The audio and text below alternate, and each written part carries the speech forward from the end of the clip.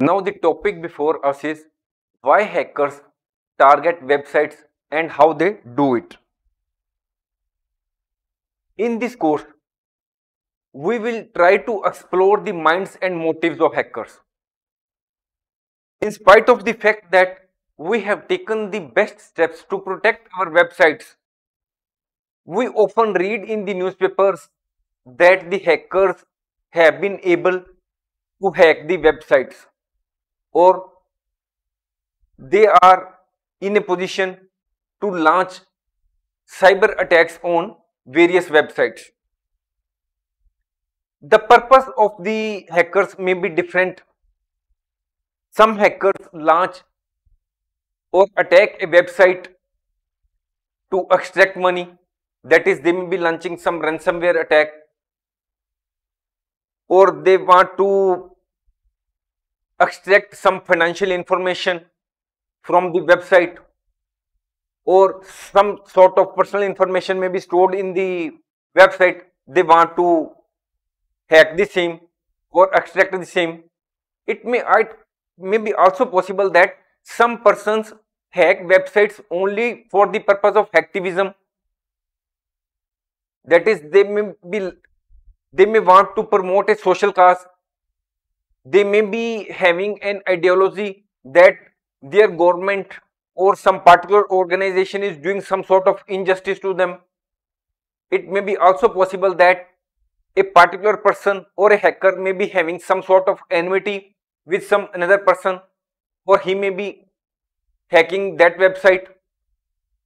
So in this course we will be understanding all the different motives or the reasons behind the hackers for which they launch website attacks.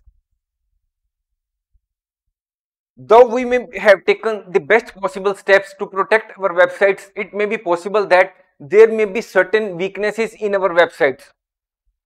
The hackers like to exploit those weaknesses which are there in our websites. These weaknesses may be weak passwords, outdated software, or unpatched security holes. We will also shed the light on the various techniques which are used by the hackers to breach the websites. That is, they may be using social engineering tricks. That is, you may be receiving a phone call in which they will try to extract some sort of personal information from you. Then there may be some malware attack on your website. We will also shed the light on phishing scams, how they happen, how the betting traps occur. That is, they may drop some sort of pen drive, beautiful pen drive outside your business premises, and you may use that infected pen drive into your computer system, which will ultimately hack your computer system and also your website. Then we will also learn about the man in the middle attacks. Then we will be also learning about denial of service or distributed denial of service attacks, in which the website is overwhelmed with traffic so that the genuine customers are not able to log into the website.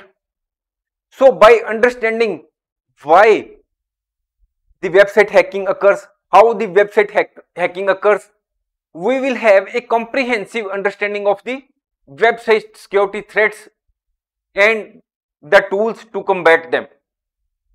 You will be now well on your way to becoming a digital guardian of your digital world. Thanks for watching. If you like our course, please spare some time to give a star rating to our course.